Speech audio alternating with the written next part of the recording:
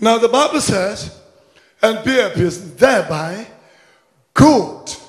We also want to hear about that. Good will come to you. Bible continues to say, "Will receive, please, instruction from his mouth." Very rare, what the Bible says, also say, in the last day, people will be lovers of themselves. They will be lovers of themselves. God haters, disobedient to their parents, to whatever you can name it.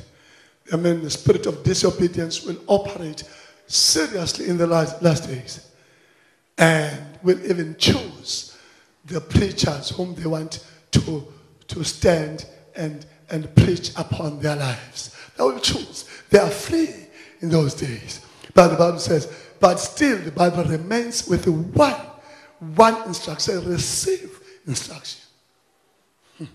From who? From God's mouth.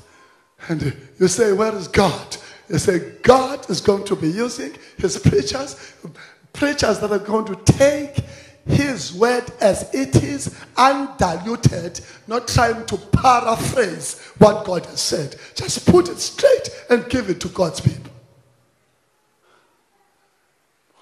That's our training. We have been trained to take the word as it is and hand it over to people. Receive instructions from his mouth. What we're trying to do here, we're trying to bring back and say, people, go back to the word. Come back and go back to the word. Go back and read the word and apply this word personally to your life so that goodness can come to you.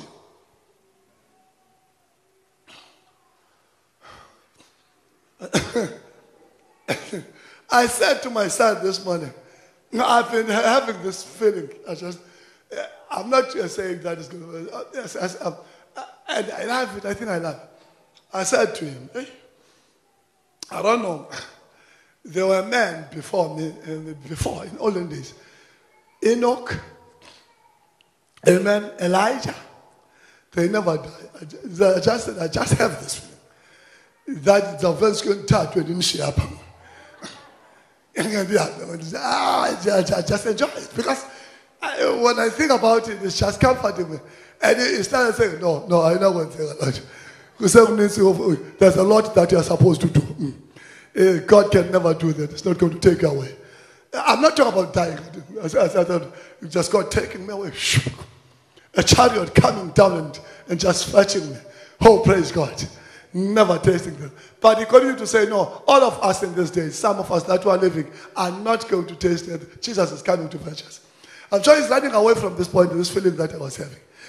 In this thing, I just heard how important it is for a person to be looking forward, to be with your God.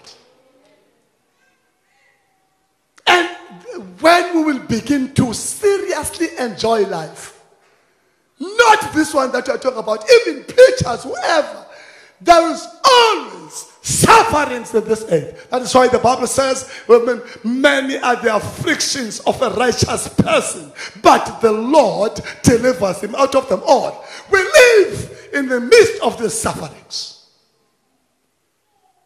but with the hope of being delivered almost every day. But there's coming a time where there will be no more deliverance. All of us will be delivered and be living with the Lord. There will be peace on earth. Hallelujah. Praise the Lord. Oh, it says, now the Bible says, and lay up his words. Lap on the core of us. Lay up his words in your heart. And as the Lord, there's a problem. If you do not have his word in your heart, every kind of deception will come and deceive you. I'm not sure about you.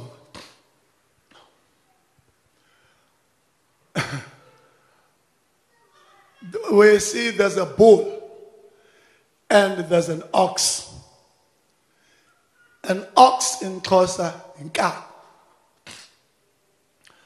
I don't know how they call Ikwang.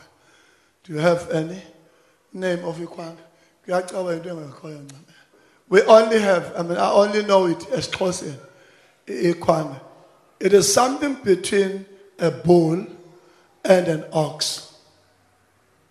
In fact, they were trying to tame it, take it down to become an ox. But somehow, there was a mistake in trying to cut the balls. And Mugabe thinks that it's still a bull. And sometimes it becomes, an ox, he behaves like an ox. But all of a sudden, that spirit, because there's some things that were not done properly, shows up. He wants to be a bull. And at the same time, once he begins to do that, he spoils the females. Because once he tried to behave like a bull, spoils the females.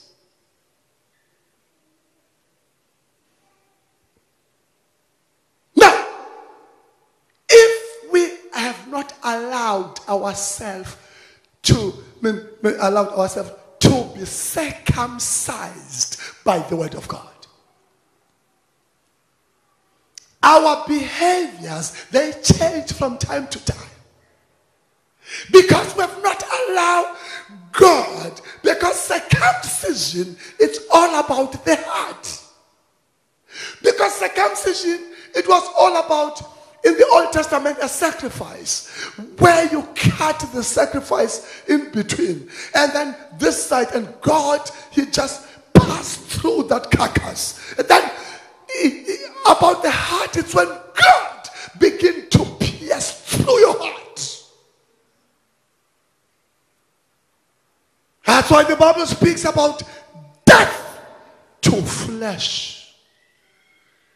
And Paul says, it's no longer I who lives, but Christ in me, the hope of glory. If you are not dead, you become a problem every day. Because the word of God never finds its place, a breakthrough in your heart. Laying the word of God in your heart, it means God has a breakthrough in your heart. God knows, as much as God knows your heart. But when we speak about breakthroughs, it means there's that partnership that has been forged between God and yourself. Allowing God to do whatever he wants to do with you. Why do we struggle? Why do we struggle in the body of Christ? Because we have not yet surrendered our lives to God. Laying up his word as the source of discernment, as the source of encouragement, as the source of discerning between good and evil in your heart. Our greatest problem in these days, it's all about that. People can feel the church, but live the church without that understanding. The Bible says if you return to the Almighty, that's verse 23, you will be built up. And continues to say you will remove the iniquity far from your tent. Iniquity will be removed. You will remove. It says, you will remove iniquity. When you return to God, remove iniquity from your tent. I think that's the time when we need to preach the pure gospel. The truth that is going to liberate God's people. Not comfort their conscience.